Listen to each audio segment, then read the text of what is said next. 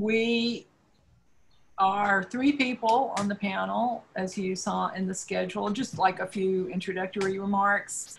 Myself, Oliver, and Marvin Heiferman. And so everyone's going to do a short presentation. I wrote a few prepared remarks, which I call just to recap and compare notes, to acknowledge how extraordinary these days are in the scheme of things. So I'm going to read the short text, turn it over to Oliver, who will make his presentation, and then introduce Marvin. And after we've all done our presentations, we will open things up to discussion. So, okay, you know, I have to say, as I began, I identified so much with students writing their thesis. And one of the, you know, the mistakes that are made in the initial draft of the thesis is that typically the writer wants to account for the history of everything that's under discussion. And I felt that way too. It's like, how do I represent the tumult and the multiplicity of events that have happened in the last couple of weeks, really, when we come down to it. So let me just go through these thoughts and the way that I arranged them on about 6 pages of text. Just to recap and compare notes. 2 months ago, I proposed to Ben that someone should do a panel on art in the age of social distancing, which eventually meant me, Oliver Wasow, and our guest, the esteemed scholar and curator, Marvin Heiferman. As we are still in the early stages of radical societal change and continue to face a plurality of unknown unknowns, it's imperative that we bear witness to this unfolding and that we examine the short-term and long-term effects of our unanticipated, alone together, collective state of quarantine. Staying at home, sheltering in place, social distancing, all are predicated on strict isolation as a lonely defense against the COVID-19 virus, which has proved very difficult to map. Just to recap the last couple of months, in a flash, the world changed, and it continues to morph at such a surreally rapid rate that we're on hold until things settle down. The one thing we know for sure is that no one knows what's going to happen. Can you believe it? The way things were just 12 weeks ago, that world is gone. There's no going back to all the stuff we took for granted. Hugs and handshakes, meeting friends at the local bar, hanging out at openings, taking mass transit, taking kids to school, attending our summer residency and comparing notes on the events of the day while in line for the communal buffet dinner. That's a big no-no now. Forget getting on a plane and for the next X hours breathing the same recirculated air as everybody else. To borrow a phrase from Vladimir Lenin, sometimes years go by and nothing happens. And then other times, years happen in a matter of weeks. We've been dodging the virus for 3 months now, and uncertainty is the new norm. The COVID-19 pandemic has had an enormous destabilizing effect, and it's not done with us yet. Not only are we living through unparalleled circumstances, we are writing the next chapter in real time. Nothing is simple anymore. In those early days and weeks of February and March when the alarm went out, we had no idea how destabilizing the shutdown would be or how much the social fabric would fray. 43 million people, probably a lowball estimate, lost their jobs in the span of 10 weeks. Stress levels are jacked up. No one knows if they'll have a job or if the schools will open or even if there will be Major League Baseball this summer. All of our museums remain closed. There's virtually no more Metropolitan Opera. The lines of cars in the drive-through food banks grow exponentially by miles every day. It was only weeks ago that makeshift morgues were set up in refrigerator trucks parked in rows in the streets of Manhattan. And we saw photographs of crews digging mass graves. In the span of a couple of months, we lost more than 100,000 people. We have not yet begun to properly mourn. As the medical emergency grew to epic proportions in the Northeast and continues to do so elsewhere in America, injustice has become more visible and more intolerable, not just in the death counts due to the COVID, but in other ways too, with the recent murder of George Floyd in Minneapolis, and within a week, the senseless killing of Rayshard Brooks in Atlanta. The lid blows wide open.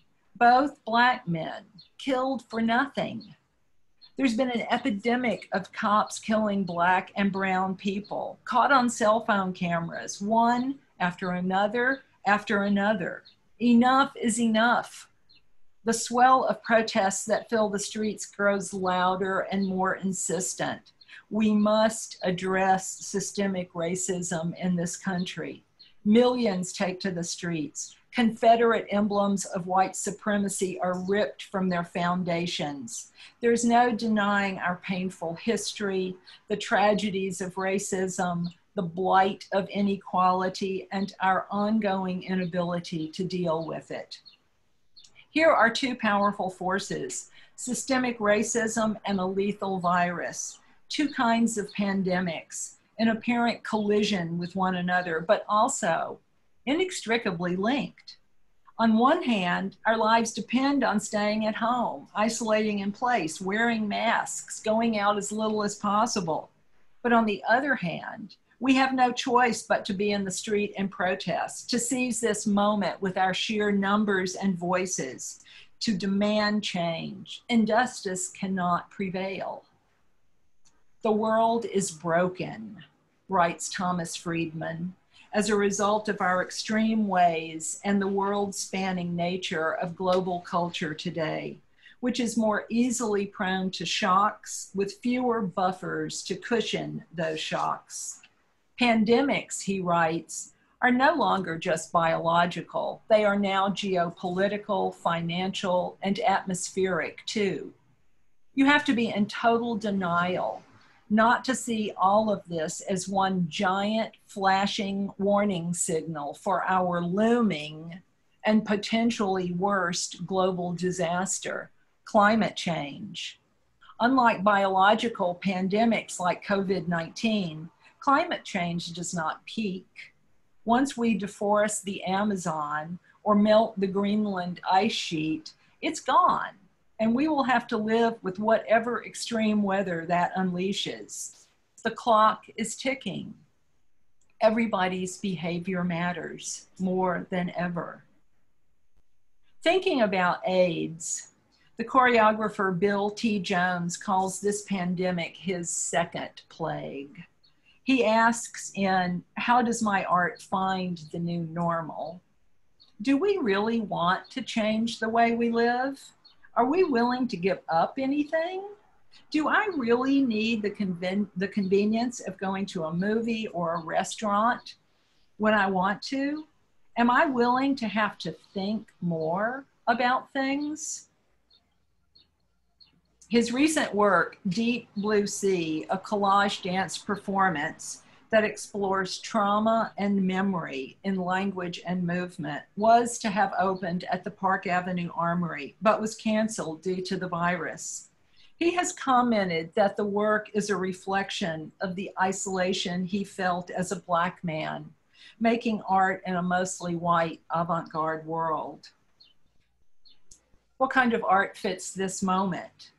Taking a cue from Bill T. Jones, work that asks us to consider the idea of community seems sorely needed, knowing that, if anything, much of communal life has gone fugitive. We are spending so much time online these days that the screen becomes a Janus-faced icon of our connection to the world and simultaneously our isolation from it.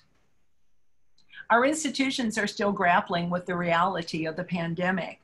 The museums, galleries, art fairs, and all attendant social events of the art world shut down in the middle of March. Some museums have eliminated their education departments altogether and let go many staff as a means to stay afloat. Social distancing might be refreshing because attendance will be extremely limited to members perhaps, if you can figure out how to get to the museum without using mass transit. The more restricted, the more exclusive, which is exactly what many in the art world don't want to be right now. Big splashy shows are out. Exhibitions are being pared down, postponed, or reconfigured. Travel schedules reduced.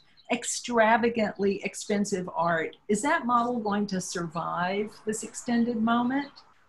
When asked about what he thinks about the art world's sudden bout of social responsibility, Ai Weiwei says flatly, nothing changes. It will all go right back to where it was. Okay, that's the art world. But what about the individual artist? In this rapidly emerging new world order, what is the responsibility of the artist? We might answer that question by saying to represent the times in which we live. To bear witness is a powerful act, in part because it anticipates a future. On one hand, if we're talking about the potential of representation to adequately capture the complexity of the present, well, that's no small feat. But on the other hand, an artwork or any cultural product will always represent the times in which it is produced. It's not anything we have to intend, but it's not necessarily anything we can control either. What kind of art world will emerge from all this? What art will be sufficient to these times? Barnett Newman articulated one of the prime agendas of abstract expressionism. We used to make paintings of nudes and flower arrangements and landscapes. After World War II, we couldn't go back there. We needed an art that was more responsive to the questions we faced regarding our own humanity. We know this wild collision of events and vulnerabilities we are currently living through is going to have a lasting impact. We're just not sure how it will manifest in the post-pandemic era. Making art is about working through things. It's about creating space for reflection and for processing incalculable loss and materializing experiences. But don't forget, times of great trauma can also produce moments of great creativity as we attempt to process what we've been through. Art can help us achieve new understandings. It can galvanize through trauma. It can offer new views onto social justice and racial equity. It can facilitate challenging our own entrenched ways of thinking as people and as societies. These times are the wellspring of art to come. Thank you. Thank you, Jan. Well, Jan touched on a lot of things that certainly I will be talking about too. I just want to say I'm going to approach this from the perspective of an artist. I wasn't quite sure how to look at this issue of art in the age of quarantine, but so keep in mind that a lot of what I say only applies to me. And while I might be making a sort of subtle argument for it being a cultural condition at large, I recognize that everyone is different, all of which will make more sense when I say what I'm going to say. So as I see it, art in the age of quarantine, art in the age of social isolation, there's sort of two main characteristics to it. And one of them I really see is an extension of what happened in 2016. I mean, to me, it's very hard for me to separate what's happening now from a kind of emotional rupture that happened in 2016 and 16. So that's kind of one way that I approach this. And then the other way that's related to that is the making art under conditions where one physically cannot go out and look at objects, where one can't, you can make objects, and obviously many people are, but they're just sort of sitting there waiting for this to pass so they can put them out there in the world again where people can physically interact with them. Where, I see what's happening now in some ways as an extension of something that's been going on for many, many years, which in the 60s they called the dematerialization of the art object, has a long history of sort of moving away from physical objects towards an artwork, an art world that exists in a more virtual realm, which circumstances have pushed upon us. We're engaging with more non-physical, in a non-physical arena of creativity in some ways. So for me as an artist, there's these two kind of interrelated things. On one hand, there's this emotional crisis that happened, and then on the other hand, there's a kind of inability to interact with the physical world. And I wrote things too, but I'm just sort of, rather than reading them, I'll just glance at my notes. I want to share my screen. Hopefully this will work. And I want to the first point, that I'm talking about, which is this kind of emotional crisis that and Jan touched on this some as well. When 2016 happened, when Trump was elected, I found myself completely immobilized in the studio. I really couldn't do anything.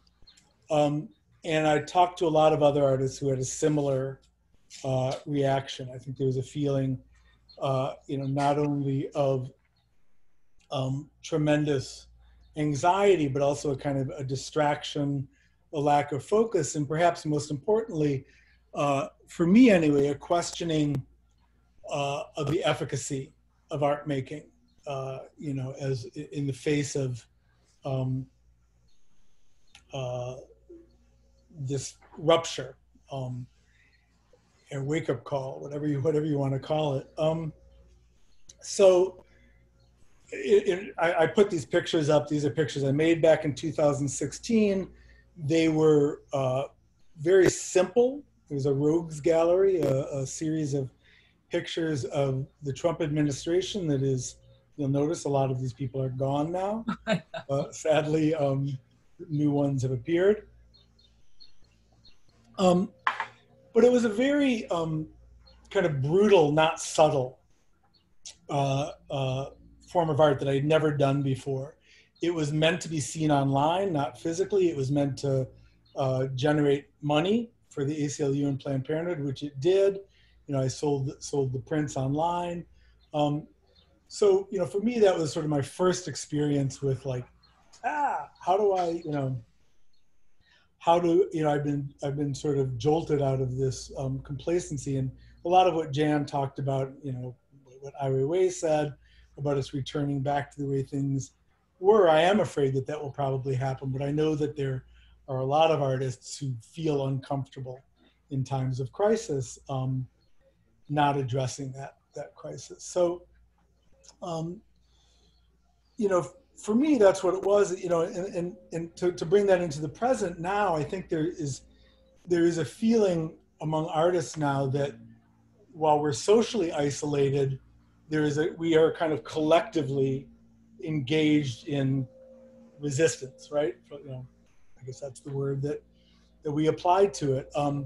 And that is mostly done through non-physical ways, through social media, while we're in quarantine, through social media, and the such. Although interestingly, the mass protests that have come up which are in large part facilitated, as the Arab Spring was, by social media, points to the necessity, I think, for a kind of two-pronged approach to resistance, that you can have this non-physical space of activism, but perhaps you do need the physical displays of it. But even those physical displays of it, for me, I live in the country. I don't want to go to a protest, frankly, because I'm getting old and I have kids and I don't want to get sick. For me, it's sorry, I just lost my train of thought. My experience of the Black Lives Matter movement was mostly through these incredible photographs, videos, and images that came through social media to me. So I guess, there's a kind of interplay. To the second issue that I brought up, which is sort of seeing this moment as an extension of a general cultural movement away from physical objects towards an art world that exists, an artwork that exists in the ephemeral sort of cyberspace of the internet. I think for me, this is something that came very naturally. I've been working for a long time with photographs that, I prefer not to print, that exist in the space of social media. And I recognize that for painters, for sculptors, for people interested in objects, this is, a transition that is more difficult, and a lot of what I'm going to talk about doesn't apply. But I do think that non-physical spaces are increasingly becoming a really interesting, viable space for creativity.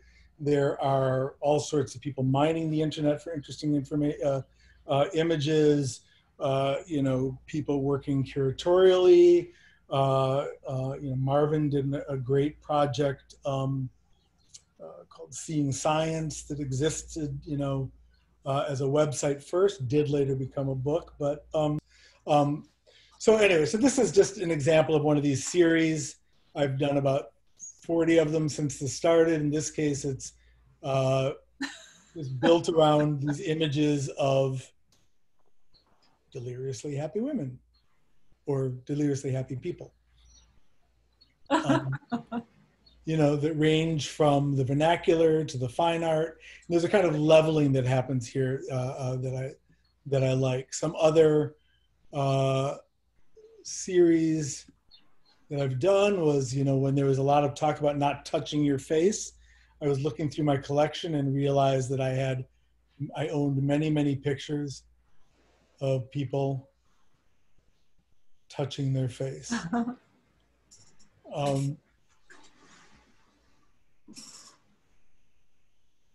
So what I was saying before is that for me, this is a kind of, these are people lounging. When I go to a online gallery and walk through those virtual spaces, it so doesn't interest me in any way. It's so clearly a Band-Aid motivated by pecuniary interests on something, and it's not a way to see art. It's not an interesting place.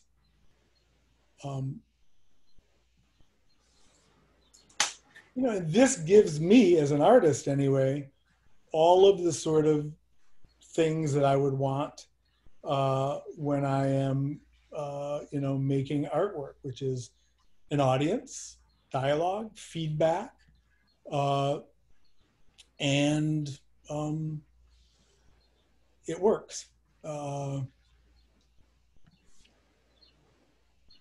These are just painted faces.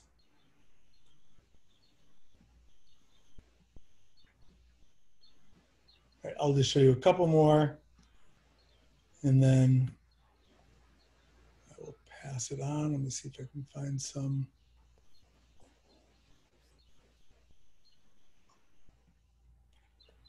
Cowboys.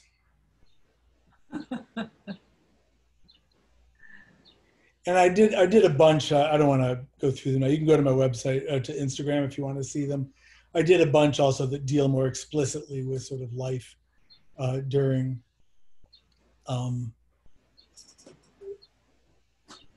coronavirus. These are Madonnas.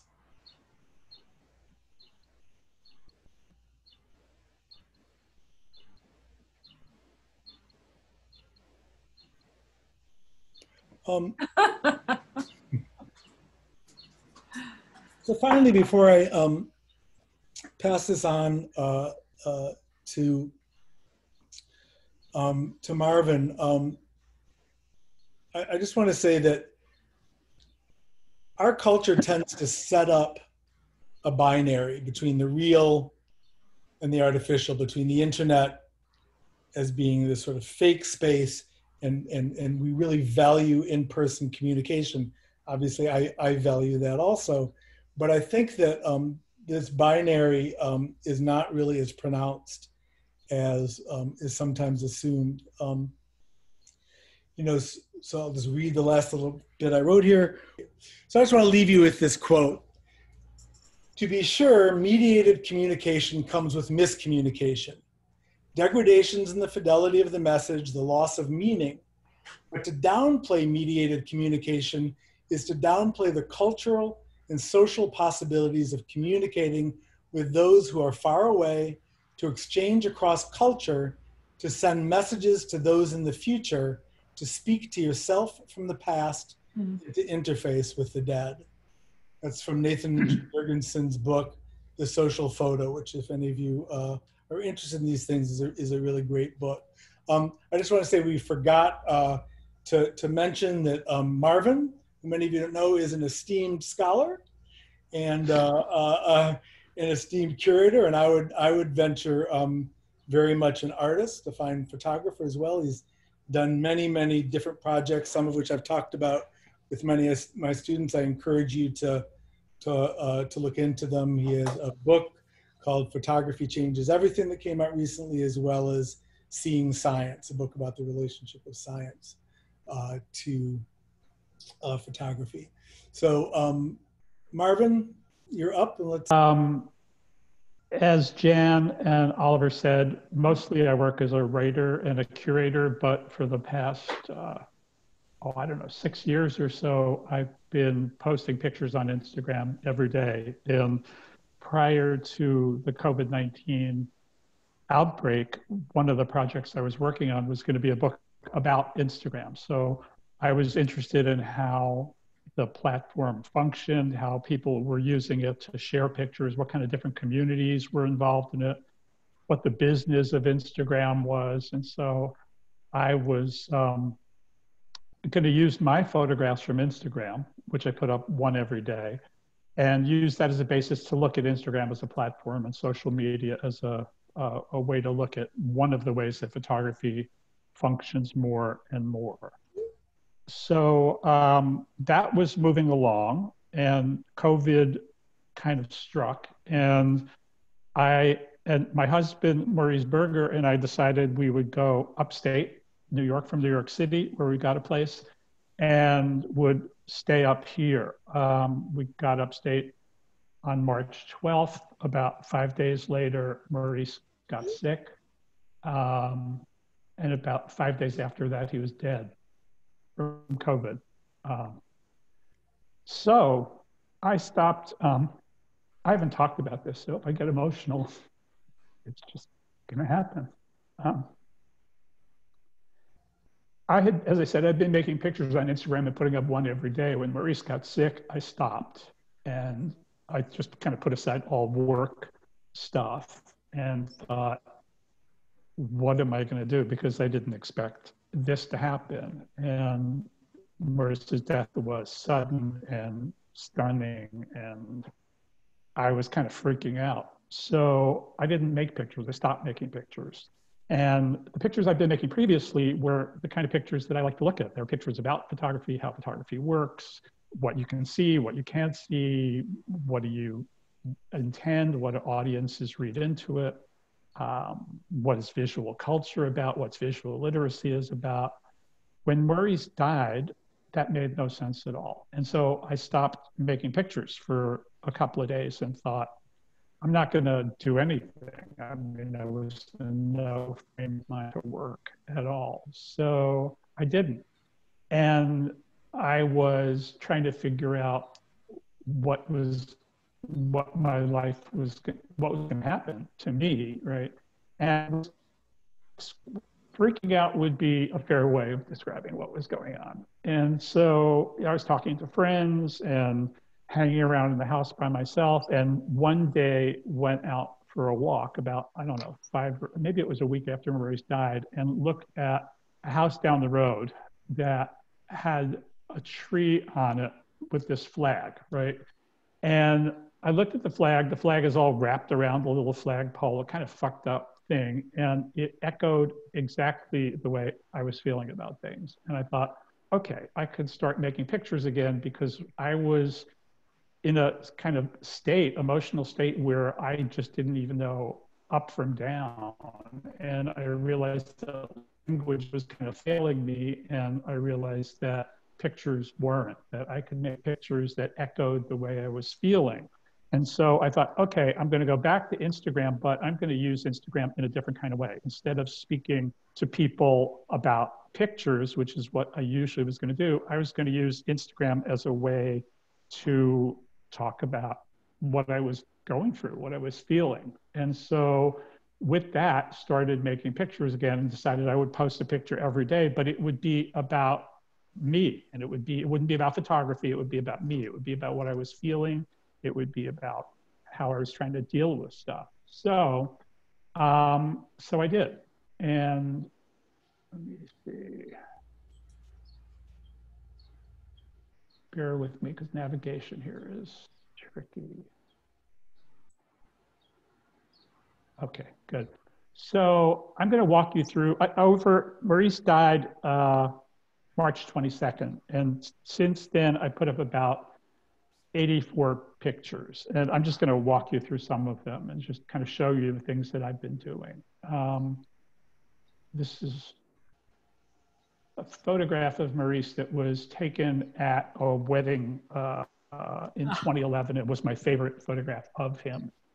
And when I was looking through photographs of him that I had or were online, this was the picture that I kept coming back to, because it seemed to me to represent him the way he was. But then I started thinking, okay, how else do I represent Maurice? So this is a piece that Adrian Piper did a number of years ago called "Everything Will Be Taken Away." And this is a photograph of Maurice. Maurice was a curator and writer whose work was about race and whiteness, mostly. And just to give you a little bit of background, he did what was a very prescient article called "Are Art Museums Racist?" that was published in Art in America in 1990. And from 1990 on, all of his work was about race and representation. And he curated a lot of exhibitions. He curated Adrian Piper's first retrospective and became a friend of Adrian's. And so there was this piece of his, which when I saw in Adrian Piper's exhibition at MoMA 3 years ago, I thought, oh, that's great. Maurice is in an Adrian Piper piece. When I looked at this piece after Maurice died, it just kind of ripped my heart open. It was a little intense. So I decided I would put that up. But I also decided I would put up pictures like this. I was trying to deal with my everyday life. And before Maurice got sick, he, like a lot of other people, we started buying up things. And he realized we needed a thermometer in the house because we had one and it wasn't working. So he bought a thermometer on Amazon, which arrived about 5 days after he died. And that was seemed to me kind of a bizarre thing to get in the mail. And I thought, I'm putting up a picture about that too.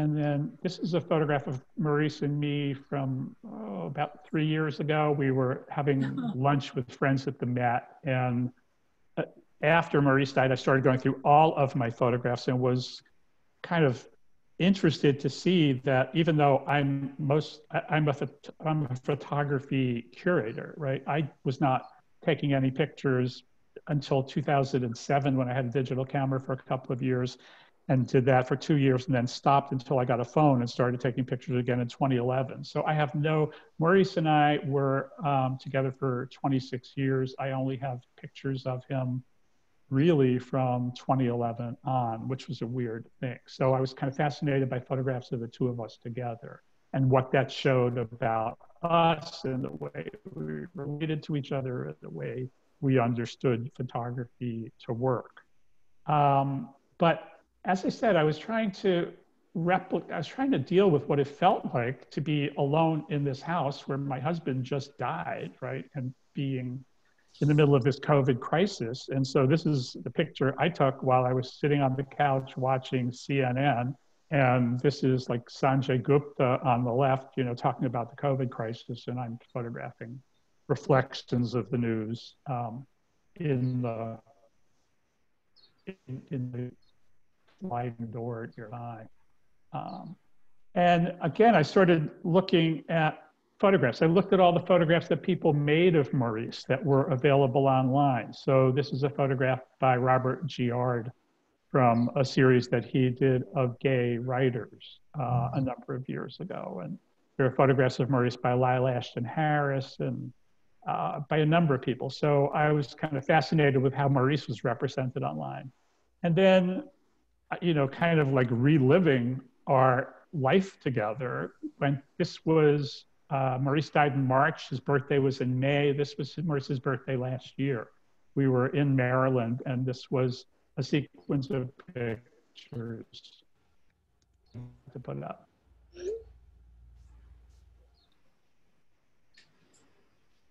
Which, when I looked at it, completely freaked me out because it was like watching a movie and it was like he was alive and he wasn't.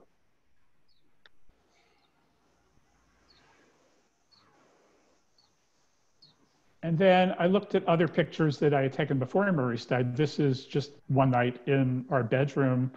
We were reading, so it's like a night light creating shadow. So that's Maurice on the left and me on the right.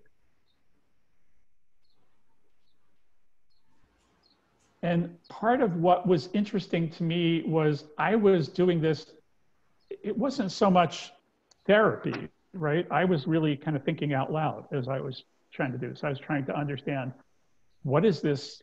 What am I going through? What does it feel like? And then the question is, how much do you reveal of intimate stuff or personal stuff? So, I put this up because I kind of loved Maurice's hair, right? And these were sitting around on my desk, and I thought, okay, this is like an interesting way to start to think about representation and relationships and a life and death, kind of a thing that was going on through my head. But then I also started looking around the house, right? And I thought, here I am in this place that we shared together, and I'm by myself. So I thought, all right, here's the places where Maurice used to sit, right? That's Maurice's chair in the dining room. That's where Maurice sat on the couch. That's Maurice's desk. Just again, to get a sense of this presence and absence and try to make some kind of sense out of it for myself. And then I went through Maurice's phone camera and Maurice's Instagram feed, and this is the last photograph he made of me, which I thought had a great caption. Is Marvin not missing an opportunity to photograph something? Mm. And this was October. But then I decided, I'm just kind of going through pictures. And again, it's like, how intimate do you want to be on Instagram? Instagram is so much about branding. It's so much about like showing off your life or making something photogenic. And I was interested in people who use their Instagram accounts in different kind of ways. So in going through pictures, I found this photograph. We watched a lot of TV, and I would take pictures of us watching TV. So this was us watching TV in a hotel room in Miami a couple of years back that I just thought was a kind of interesting picture to see.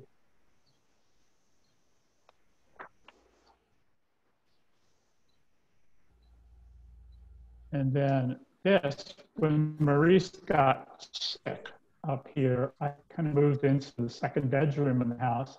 And then after he died, I didn't have the guts to go back into our bedroom. So yeah, this is me waking up alone.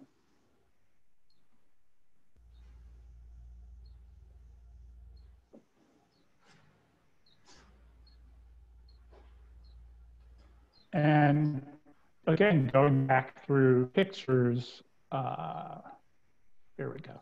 This is Maurice. We were waiting for friends to come over one night, and he was pacing around on the deck outside our house. And I just thought it was kind of indicative of him in a certain kind of way, of his introversion and thoughtfulness. And then there were all of these. Maurice was a very public person. He wrote a column for the New York Times. He had a very active Facebook presence.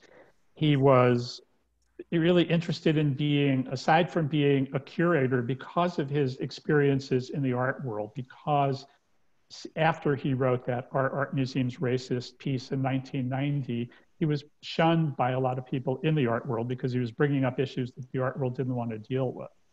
So he found ways to construct a career and opportunities for himself to get his work out there. So there's the professional Maurice, the very serious, thoughtful, brilliant writer, but you know, there's Maurice, my husband, right, who's kind of adorable and cute and wacky. So I wanted to put that part of him out there, but at the same time deal with my sense of loss. The thing that was interesting about this is once I started putting these pictures up on Instagram, the audience, my audience changed dramatically. And all of a sudden, the kind of numbers of people looking at the pictures and the number of people responding to the pictures increased tenfold. And so it became clear to me as I was doing this that this was being seen in a different way by people. It was being understood differently given the kind of circumstances we were in, the COVID crisis, the race issues that had yet to really bubble up, the economic trauma. So I was putting up pictures about my uncertainty and my instability and my grief in a period that I think other people were starting to pick up on it. And I started realizing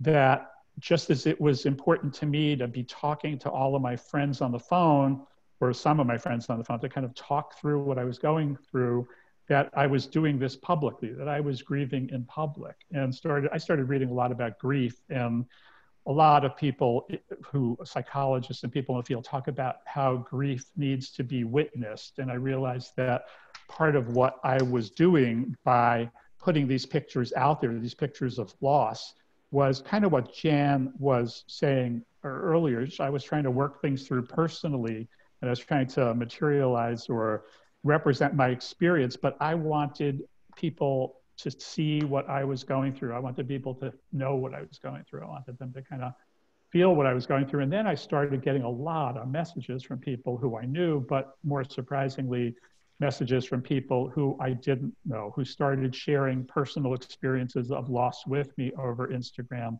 which would floor me in terms of the kind of things people were sharing and telling me about. And so then I decided, as I said earlier, I was trying to figure out, like, how much do I reveal? What do I say? What do I not say? So I put this up. This was after Maurice died. I was feeling really guilty and felt that I didn't do enough to keep him alive, right? Or couldn't save him from dying. And was talking to actually my former shrink, who said, you need to do is write a letter to yourself from Maurice and explain how he feels and why you shouldn't feel the way you feel, right?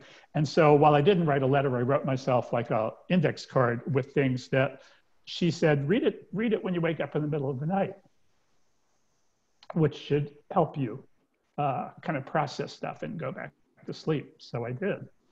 And this is what I wrote, which are 3 things I thought Maurice would say to me. So once I did this, right, and got over like almost 1,000 likes on it, I thought, okay, I can push this a little bit further, right? And again, I'm trying to figure like how much can I push Instagram? How much do I want to share about this? Because it's so personal. But I put up this photograph, which completely freaked me out. Maurice pretty much died at home, but not quite. So EMS workers came and tried to revive him and did for a short period of time, and then put him in an ambulance, and then he was going to be medevaced. And so this is in the parking lot of a motel that's a mile away from our house. And this is after Maurice was declared dead. And so Maurice is I'm not sure if he was in that ambulance or there was another ambulance there. There's a helicopter, there's all these people waiting around. My husband is dead, and I'm standing there leaning on my car thinking, what the hell am I gonna do?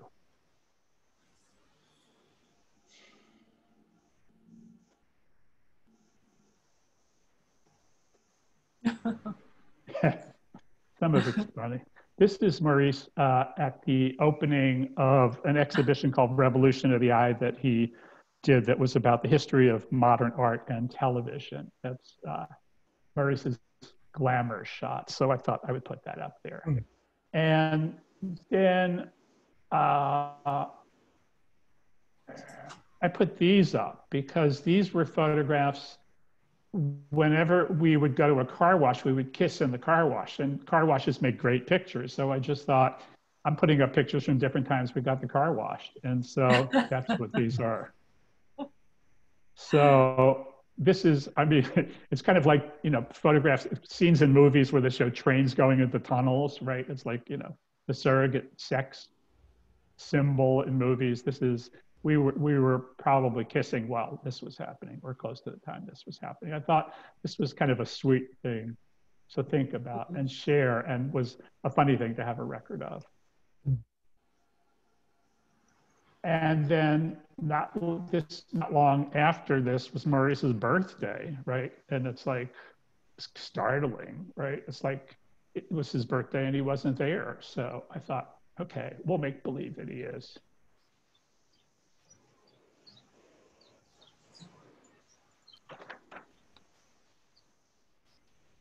And then there would be things like this, like it was Memorial Day weekend and Maurice loved watermelon, and I decided I would go get some watermelon, and did, and just ate it and started crying when I ate it.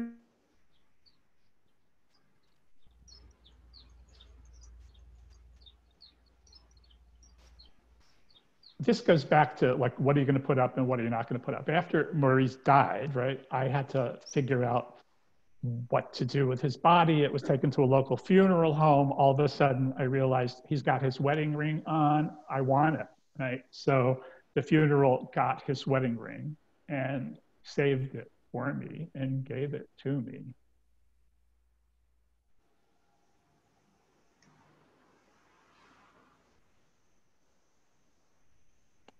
And so I got it and started wearing them both.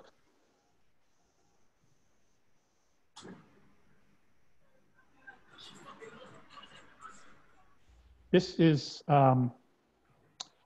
Maurice's book, White Lies, that came out in 2000. That was a memoir in which he kind of looks at his experience growing up as a poor kid in a housing project in New York, and his awareness of race and living in a housing complex with African American and Puerto Rican residents. They were the only white family there. And so this was kind of the beginning of the later period of Maurice's work, when he was really exploring whiteness and kind of asking people to do the same through self-examination. The book was dedicated to me. And here's a quote. In a sense, I have become a kind of Baudelairean flaneur, the anonymous stroller, the passionate spectator who walks through the city observing, looking for the sake of looking, and in doing so, sees what makes the city modern, radical, new, complex. Unlike Baudelaire's discreet observer, however, I am not looking for the excitement of modern life. Rather, I am searching for the subtle and not so subtle manifestations of racial meaning in everyday life, and in the Black, white, Hispanic, Asian, and Native American faces, and in the many more faces that remain racially unnameable, testifying as they do to the historical mutability of race. I am confronted by the limitless and complex interrelationships of race. I suspect that I will be looking for these painful, frustrating, confusing, and occasionally heartening confrontations for the rest of my life.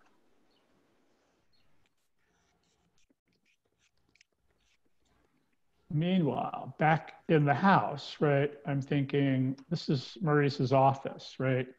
This is a room that he would keep the blinds closed, so there would be no distractions when he worked. And every once in a while, I would kind of make him go outside. And this was a shrub garden that I planted just outside of his office, which he would never look at. So I thought it was time to combine those two things together. And, you know, as I mentioned, I was trying to work through grief, right? I mean, you just kind of realize your life is transformed. Everything is upside down. I don't know from one day to the next what I'm going to be feeling, or from 1 hour to the next. So you start reading about stuff. And one obvious book to read was Joan Didion's book, The Year of Magical Thinking, which I had read when it came out 16 years ago, right? But now, and this book is about her re-examining what happened when her husband died suddenly, and her response to death, and her desire to believe that her husband might not really be dead, but might come back at some point. And so it's her juggling her psychological fantasies versus the medical realities and cultural and social realities of what was going on. And I kind of felt like I was in the right place. And when I started reading the book, it completely freaked me out and I had to put it down, but I got through it and I realized how amazing it was. So here's one thing. She said, I stopped at the door to the room. I could not give away the rest of his shoes. I stood there for a moment, then realized why. He would need his shoes if he was to return. Another page. I think particularly about how these people looked when I saw them unexpectedly. And she's talking about people who have lost someone. I think particularly about how these people looked when I saw them unexpectedly on the street, say, or entering the room. During the year or so after the death, what struck me in each instance was how exposed they seemed, how raw, how fragile. I understand that now, how unstable.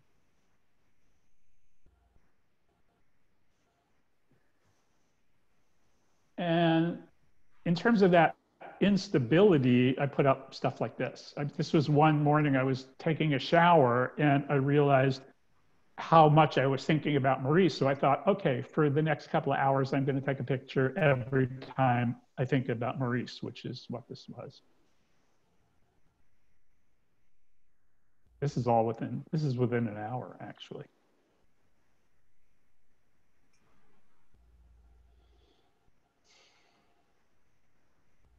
So again, this became a way for me to kind of look at myself. This was a way for me to kind of watch what I was going through.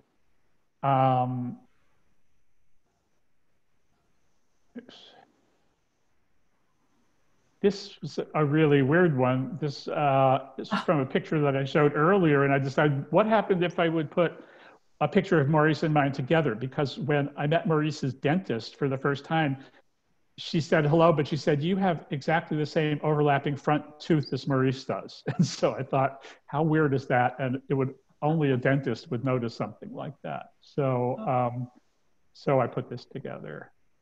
That's me. That's Maurice. Same overlapping front tooth. And then I was like startled to see how, you know, that we looked like a person, right? It was kind of freaky. And one other thing I want to talk about with this that I was conscious of as I did this was I was doing this as a gay person, right? I'm putting this kind of love story out there. And I thought that was like a significant thing to be doing too. Yeah. And then lastly, I'll just show this, which I made last week. I was dreading going back to Manhattan to our apartment. I hadn't been there since we left. When we walked out the door of the apartment, we thought everything was going to be fine. And I couldn't imagine going back there and realized I had to go back to pick up some paperwork. So brought a friend along in case I completely fell apart. And this was a shot of just opening the door and walking into the apartment, because normally whenever I would come home, Maurice would be standing at the end of the hallway. And he wasn't.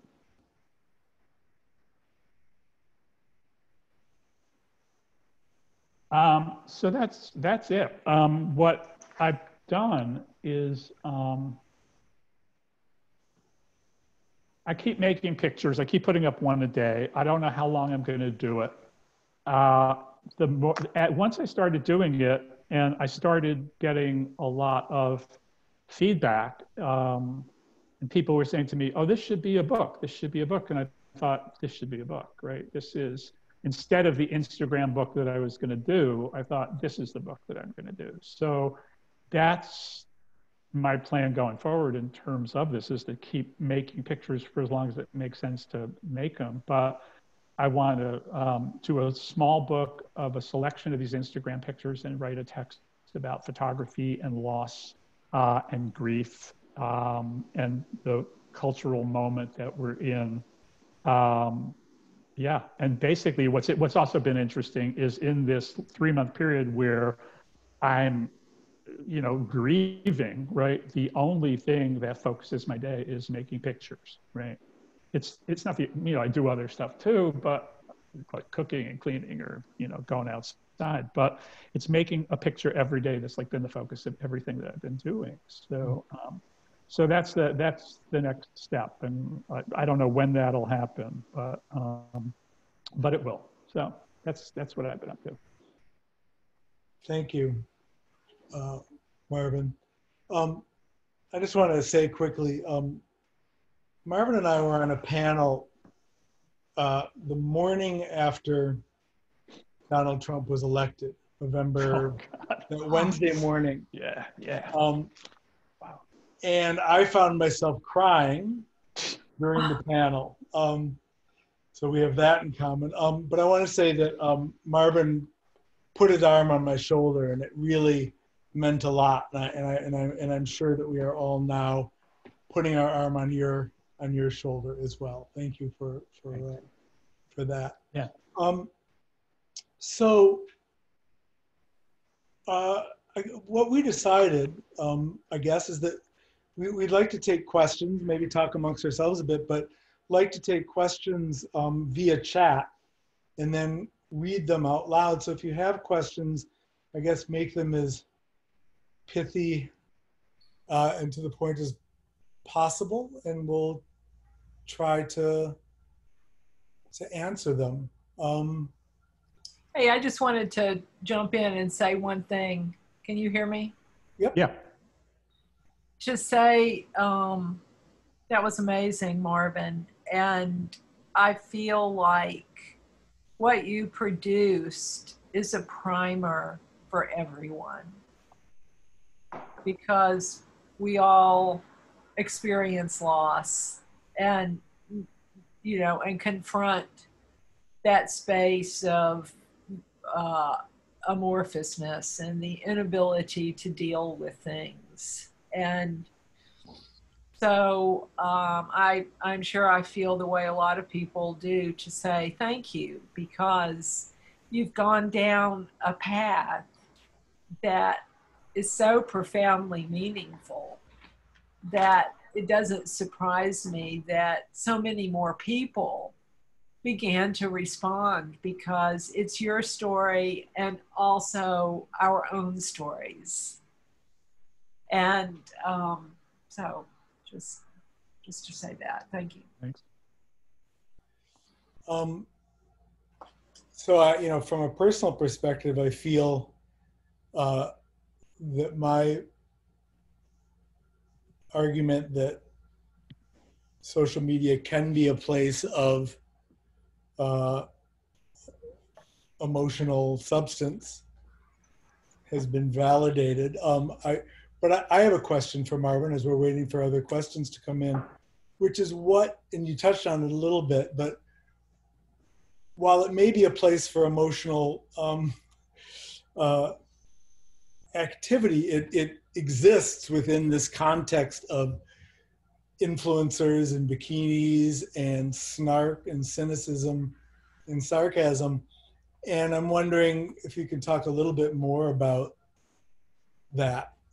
Again, I know you touched on it, but and as a related issue, the comments next to the pictures, how much that did or didn't mean to you, how much that's a part of what you're doing. Yeah, I mean, well, as I said or touched on a little bit, it's prior to this use of Instagram, I was just interested in it as a platform and read a lot about it, but didn't follow celebrities or politicians or influencers or whatever. I knew about it. And I also do a kind of parallel project called Why We Look, where every day I post 3 links to stories about visual culture and photography and how photography shapes visual culture in our lives. So I was always posting stories about Instagram as a business, as a social force.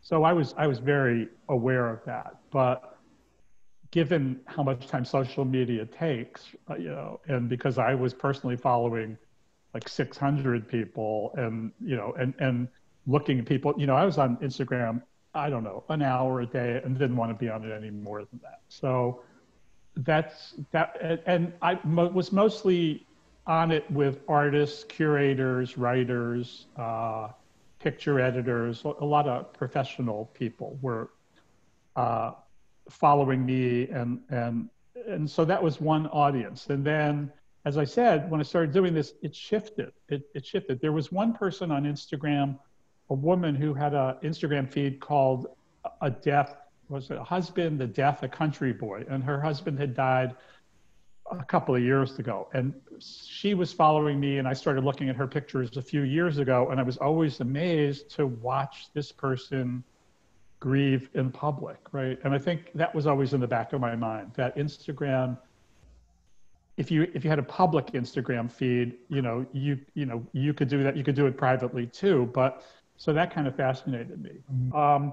But the response, once I started putting up these pictures, right, was startling. And I didn't even realize how many people were responding, because I usually look at Instagram. If I put up a picture at 5 o'clock pretty much every day. And so every 15 minutes, first 10 minutes, I'll just sit there and watch and see what happens, right? And see how many people respond. And then I'll check in every 15 minutes or so. So what was happening with these is that 100 people would like one in 15 minutes, which was kind of fast, right, to build it. And then it would keep building and building. And then the comments started coming in. And I thought I was seeing all the comments every time I opened up my Instagram account, and didn't realize that there were many, many, many, many more comments that I wasn't even seeing until I went back to my grid and then clicked on it. So there would be some of the pictures I showed you might have 300 comments on, right? And it would be anything from praying hands to broken hearts to like confessional stories that were incredible. One picture I meant to show you and didn't was one night I didn't know what I was going to eat, and I went to the freezer and took out some curry, I guess it was. Yeah, it was chicken curry, frozen chicken curry. And I was going to put it in the microwave oven and did. And then I realized, wait a minute, Maurice cooked this, right? And I realized this was the last time I would eat something that he cooked. So I put up a picture of it, and lots of people started sending me stories. Oh, I have my mother's marinara sauce in the freezer, or I have my husband's this in the freezer. So there was that kind of stuff. And then people basically saying, I feel for you.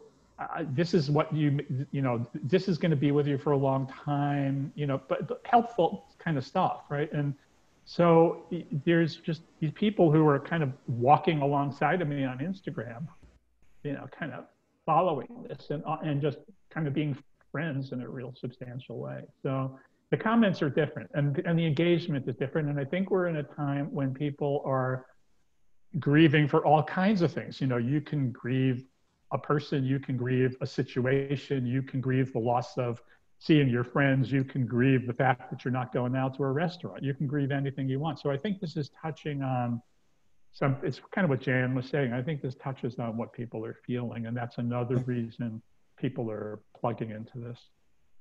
Yes. I asked, I had a conversation with a student in the program, Michelle Phillips, about who works in Michelle chat, if I'm saying this wrong, but I think she's worked in hospitals with around grief a lot.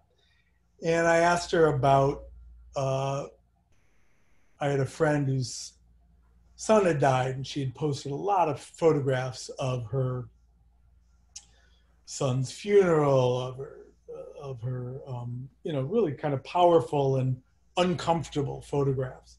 And I asked her what she thought maybe that was about. And she said that she thought that it was, for many people, about making the transition from the physical to the non-physical. Whereas you have the sort of, there's the body, which is no longer there, and it carries on in some ways through the photograph. And that's sort of part of the transition. I think she put it more eloquently, but that's kind of how I understood it. So we have some questions here. James Porter thanks you. As I should just point out, I'm not reading them all, Marvin, but there are many students expressing gratitude and admiration for your courage being here. Thank you. Your willingness to grieve in public is healing for me after a recent loss. I think of Stieglitz's idea of equivalence when I hear you talk about these photos. What relationship do you see between your work here and that approach? And maybe, Marvin, you could briefly tell those who don't know the two-sentence definition of Stieglitz's idea of equivalence. The equivalent photographs were photographs of clouds that Stieglitz made from his window, mostly in a hotel in Midtown Manhattan. I don't know if he made them from the gallery or from his hotel window where he had an apartment, but they're almost abstract images that viewers were meant to read into. They're symbolic, right? You kind of find whatever you want to see on them.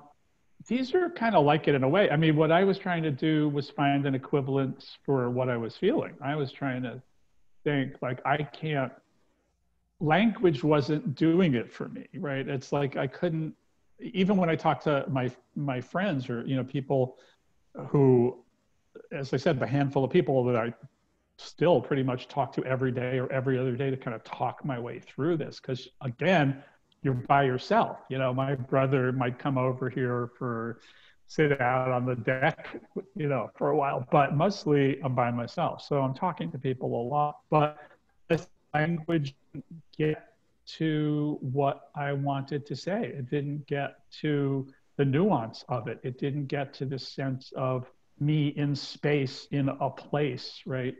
Physically where I am and kind of mentally where I am. So yeah, in a sense, some of the pictures get put up to function that way. And it's interesting to me, going back to likes on Instagram or what audience responses, viewer responses, you know, I can have very personal reasons for putting a picture up and it reads really clearly to me and it may not read that way to other people. So yeah, I'm putting these pictures up and let people think what they want to think, but I also became very conscious of captions. And so the captions are really meant to ground pictures that may not be so obvious. But yeah, I mean, this is how do you represent loss? This is not like the 19th century where you're looking at a portrait of somebody. This is me looking at a piece of watermelon and saying, that makes me feel both good and bad, right? It's like that picture of the flag, right? I mean, I looked at that first day that I made that picture and I thought, this is kind of corny and obvious, but right, this is how I feel. I feel like twisted up, like that flag is twisted up. And so in that sense, it is kind of like it. And I'm you know, I'm as bad as anybody else is on Instagram. It's like, who's liking it, who's not liking it. And so there's a part of me that is some days thinking like, how is this going to read to other people? So you know, I go back and forth. Some days I just think, I don't care. I'm doing this, right? And then there are days that I think, oh, maybe people don't want to see this. And then I realized it doesn't make a difference. I'm doing this for me. And actually, it was interesting to get ready for doing this today because I hadn't really thought how I was going to do it. And my neighbor last night said, hey, maybe you should like go through your pictures and start editing them, right? And it's like, oh yeah, I will. And so that was interesting to think, all right, which pictures am I going to show you guys today? And like, what means what? So I don't know if that answers the question, but I think pictures work on multiple levels. These are both personal and impersonal. They're landscape pictures, they're still life pictures, they're portrait pictures, they're old pictures, they're new pictures. So part of this is a way for me to also kind of continue looking at how photographs work. So, Michelle. I just wanted to say, just briefly, Marvin, the photograph you showed of the flag twisted up. Yeah. And that, you know, your identification with that. Yeah. What I saw when you showed that image, I saw the flag hugging the tree. Anyway, just, you know, a lot of space in the work, but I saw it as being that kind of embrace that was comforting and embodied in a way, that exploration of embodiment that is part of this journey. Yeah. So Michelle Phillips wrote a question, but I think maybe part of it's missing. I will try to read it though, and maybe Michelle, you can flesh it out. But it begins with the word media. That's why it makes me think something might be missing. But media allowing us to, during a most isolating time, feel ironically less isolated. That's very true. Sharing on the Insta platform and communicating visually, allowing people to come together and communicate and heal through an online vehicle. Imagine the isolation of grief without the opportunity of Instagram to connect while in such a devastating time. Yeah, I think that's a really good point. And especially, I mean, because of Maurice's, I mean, you were tested, but negative, but you know, you can't leave the house anyway, but you especially couldn't leave the house. You're isolated in upstate New York. So I mean, it's a very meta isolation. But see, I think the platform's interesting for that, and always did. You know, it's like I've run galleries before, right? And Oliver, you know this from your own experience. You know, you could sit in a gallery and, you know, 10 people could see a picture a day, or 100 people could see a picture a day. There are thousands of people that see these pictures every day. That's extraordinary. And then if hundreds of them are writing back to me, and we're like, maybe it's dialogue, maybe it's not. It is like a kind of a coming together of people. And this allows it in a really interesting way. And it's not an influencer kind of like showing off kind of thing. This is like, I'm here, this hurts, right? Say something or don't say something, but people do. And in fact, I felt better knowing that people were looking at this. Yeah. Mm-hmm. Yeah, somebody says, makes the count, somebody pointed out before that it helped them with their, I just realized I read the question, with their grieving process as well, hearing about it. Yeah. Well, it is a space we live in. You know, I mean, just thinking about some of the dualities that emerge in conversations about being online and what is the quality of that space. It is a space that we live in. And, you know, I found myself thinking, oh, just as things seem to go from bad to worse to impossible in terms of the events of the last month or two, it occurred to me one day, what if we didn't have the internet? You know, what if that was the next level of cultural trauma and the grid was compromised and the entire internet went down? And I found I just couldn't quite imagine the world that way. And so, you know, the vitality just in this very moment of seeing you, of seeing Oliver, of sharing this space and experience, I think is something I can't imagine that we could do without now. Hey, Jan, can I ask you a question? Yeah. What? I mean, you're not a critic in the traditional sense. You don't go out and review shows anymore. Or maybe you do. I do, actually. Sorry. Anyway. You don't have a regular, you write separate from doing that. You have a critical practice that is certainly separate from that. But what's it like, you know, for you during all of this as somebody who goes out and looks at things and writes about them? I find that for the first time I'm writing reviews for Artforum right now, and so for the first time I'm reviewing artworks that I'm seeing only online, and I realized that my selections are based on, you know, I mean, Artforum sends out a list and you kind of sort through that and negotiate what you want to do. So the first piece that I wrote online was about Gary Simmons, whom I know, and I know the work. It's a new version of the work. Now I'm writing about Peter Nagy and the work that he did in the 80s, which is kind of fun to go back and look at. But yeah, I think that the our engagement with art is increasingly mediated. And I think what happens for me, when I'm dealing with stuff online, I mean, it's a flat screen. Everything is the same size. The world is flat in this respect. I think that a more conceptual dimension emerges in the work.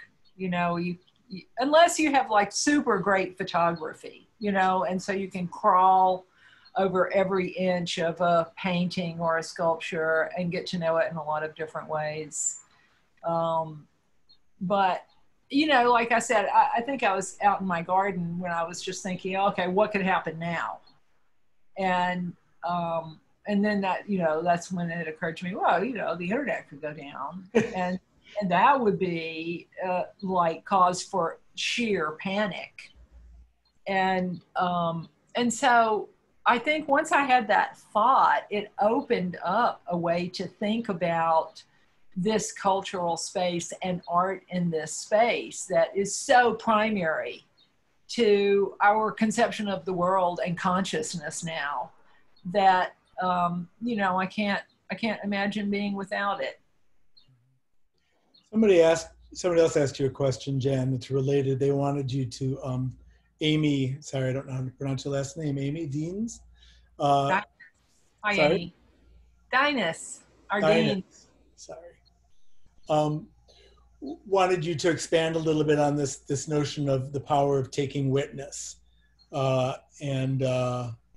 She says, I understand the concept at face value, but would love for you to expand to our MFA candidate, to me, their role as taking witness.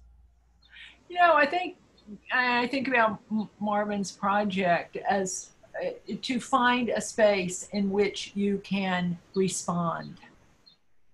And so much that happens overwhelms and numbs.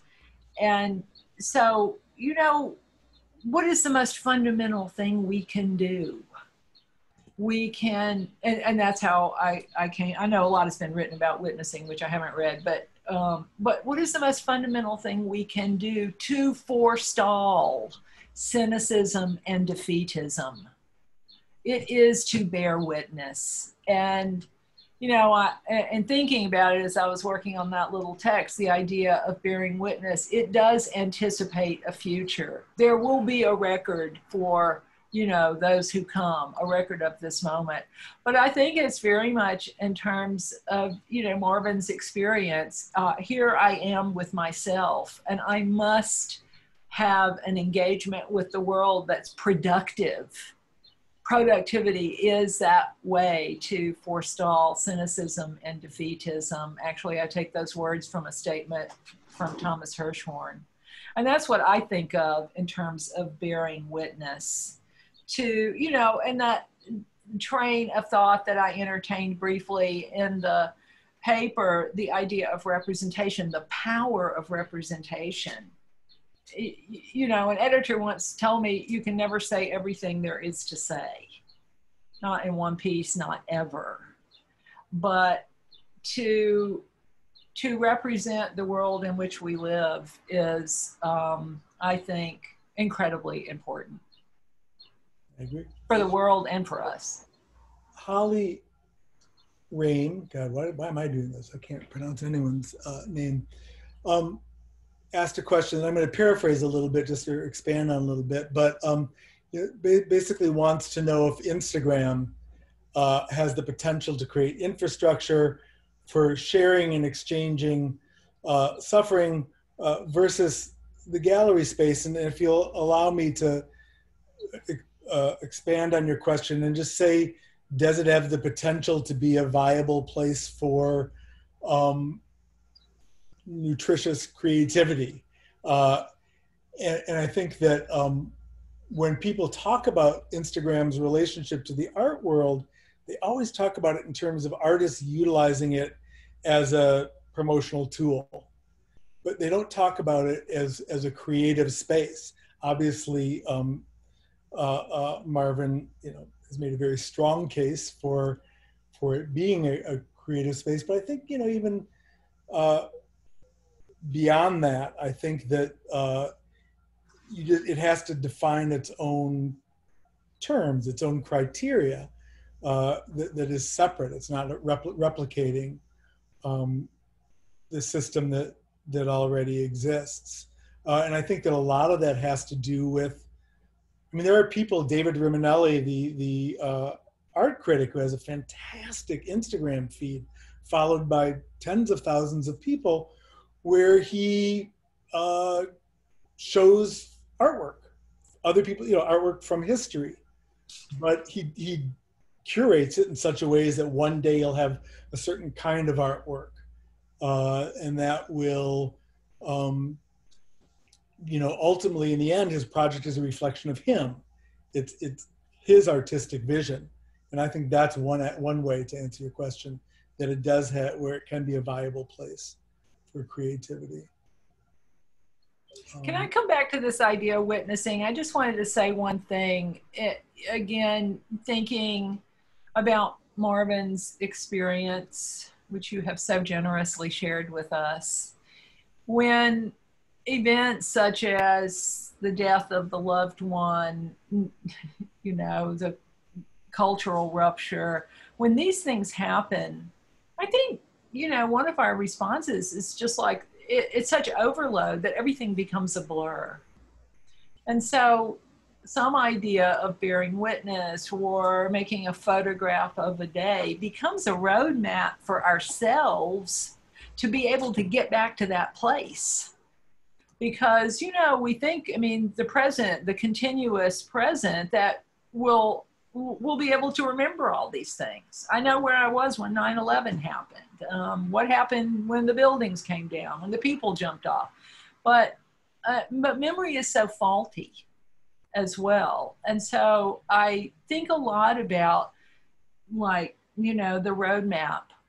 How will we get back to this time? Let's make these pictures. Let's write these texts. Let's make a time capsule for ourselves. Yeah, somebody had asked the question about forgetting and the photographs. So. Yeah. where is it? Noel Heller says, the Yeah. talk made me think about the phenomenology or the contours of forgetting and remembering. How do you observe that relationship? Also, have your thoughts and feelings about objects and their relationship with photographed images of these objects change? When, as I said earlier, I was startled to realize that if I had to like look back at the 26 years Maurice and I were together, I didn't have any pictures of the first, 15 years of it. So the pictures that I've got on my phone, right, that's the record of our life, right? And so in terms of remembering, that's remembering. But then there was one night, not so, I don't know, it's like about a month ago, that I realized looking at pictures of Maurice made me feel that he was not dead, that he was alive in some kind of way, made it feel that he was with me. But what I also realized was I couldn't remember his voice, right? I mean, talk about remembering and forgetting. And it's like, wait a minute, what did Maurice sound like, right? And so I went on his voice is on the answering machine at the house, right? And so there's that, but I couldn't hear it in my head. So I had to go online to find video of Maurice. And Maurice was someone who only recently has been interviewed a lot, and the stuff's not available online, but I was able to watch this incredible film that ICP made when he won an Infinity Award a couple of years ago, and could hear his voice. But I realized that would be gone, right, if there wasn't recording of it. And so it made me think about people, and the way we use our phones and the way we document things, and people's obsessive taking of pictures. And now that, as soon as Maurice died and I went through every picture I had and divided up into every year I had pictures, it's not a lot of pictures. And I just kept thinking, I would have taken more, right? I mean, so in terms of forgetting and remembering, I would urge everybody to take as many pictures as you possibly can. I'm thinking that right now. Yeah. So this kind of obsessive photographic culture that people talk about, there's a reason for it. And going back to what we were talking about before in terms of Instagram, like as a platform, it's such a complicated platform. I was just reading the other day that Instagram is about to overtake Twitter as the source of news for most people. Really? Right? Yep. So there's this visual medium that we're all part of, right, that is going to serve yet another function. So the way anybody operates on Instagram is I guess a personal navigational kind of choice. That's what I like about it. It's just, it's so many things to so many people. Yeah. Hey Ben, I know that we only have a few minutes here and we have to wrap it up, but I've been private messaging with Deb Todd Wheeler, who's on our faculty, who asked a very interesting question about which I would like to invite her in for a second. Can I do that? Sure. Let me see how I do that. Or Joel or somebody? What do we need to do? Make her a co-host. Okay. Because Deb has had her own share of grief. I like how Jan said, can we have Deb in? Jan's like, sure. All right. Deb, you got to get out of the garden. I don't. I live here. So I paraphrased your question, but you can go ahead and ask it yourself and maybe add to it if you want. Well, it's striking to me, how much transition has happened in people's practice, doing things unexpected, changing what's going on. And I've been urging people not to try to contextualize it or think about it or edit too much right now, because, this is, we don't really know where we are. We can't really frame what we're doing. And the question I